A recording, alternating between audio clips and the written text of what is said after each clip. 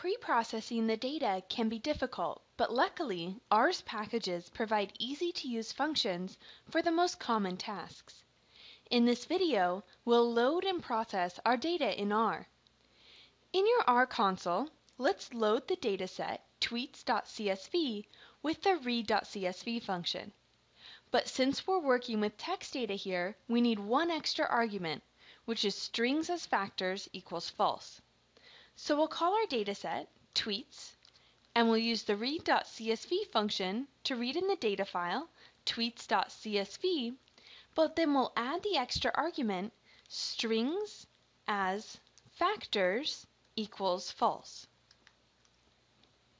You'll always need to add this extra argument when working on a text analytics problem so that the text is read in properly. Now let's take a look at the structure of our data with the str function. We can see that we have 1,181 observations of two variables, the text of the tweet, called tweet, and the average sentiment score, called AVG for average. The tweet texts are real tweets that we found on the internet directed to Apple, with a few cleaned up words. We're more interested in being able to detect the tweets with clear negative sentiment. So let's define a new variable in our dataset tweets called negative, and we'll set this equal to as.factor tweets $AVG for average less than or equal to -1. This will set tweets negative equal to true if the average sentiment score is less than or equal to -1, and we'll set tweets negative equal to false if the average sentiment score is greater than -1. Let's look at a table of this new variable negative. We can see that 182 of the 1,181 tweets, or about 15%, are negative. Now to pre-process our text data so that we can use the bag of words approach, we'll be using the TM text mining package. We'll need to install and load two packages to do this. First, let's install the package TM and go ahead and select a crayon mirror near you. As soon as that package is done installing and you're back at the blinking cursor, go ahead and load that package with the library command. Then we also need to install the package Snowball C. This package helps us use the TM package. And go ahead and load the Snowball package as well. One of the concepts introduced by the TM package is that of a corpus. A corpus is a collection of documents. We'll need to convert our tweets to a corpus for pre-processing. TM can create a corpus in many different ways, but we'll create it from the tweet column of our data frame using two functions, corpus and vector source. We'll call our corpus, corpus, and then use the corpus and the vector source functions called on our tweets variable of our tweets dataset. So that's tweets $tweet.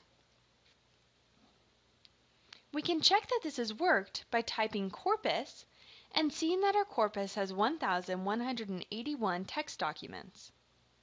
And we can check that the documents match our tweets by using double brackets. So type corpus, 2 left square brackets, the number 1, and 2 right square brackets. This shows us the first tweet in our corpus. Now we're ready to start pre-processing our data. Pre-processing is easy in TM. Each operation, like stemming or removing stop words, can be done with one line in R, where we use the TM map function. Let's try it out by changing all of the text in our tweets to lowercase. To do that, we'll replace our corpus with the output of the TM_map function, where the first argument is the name of our corpus, and the second argument is what we want to do, in this case, toLower. toLower is a standard function in R, and this is like when we pass mean to the tapply function. We're passing the TM map function a function to use on our corpus. Let's see what that did by looking at our first tweet again. Go ahead and hit the up arrow twice to get back to corpus 1.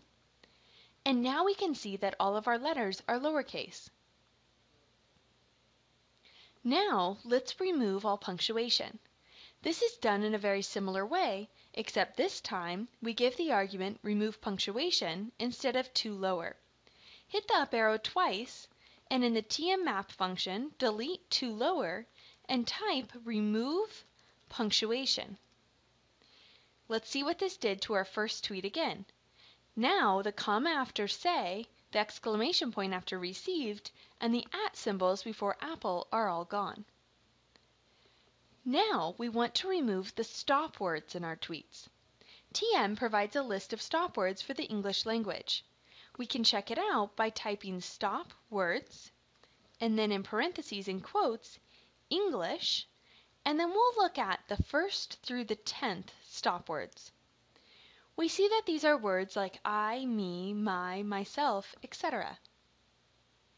Removing words can be done with the remove words argument to the tmap function, but we need one extra argument this time, what the stop words are that we want to remove. We'll remove all of these English stop words, but we'll also remove the word apple, since all of these tweets have the word apple, and it probably won't be very useful in our prediction problem. So go ahead and hit the up arrow to get back to the tmap function, delete remove punctuation, and instead type remove words. Then we need to add one extra argument, C, and then in parentheses and in quotes, apple. This is us removing the word apple, and then stop words, parentheses and quotes, English. So this will remove the word apple and all of the English stop words. Let's take a look at our first tweet again to see what happened. Now we can see that we have significantly fewer words, only the words that are not stop words. Lastly, we want to stem our document with the stem document argument.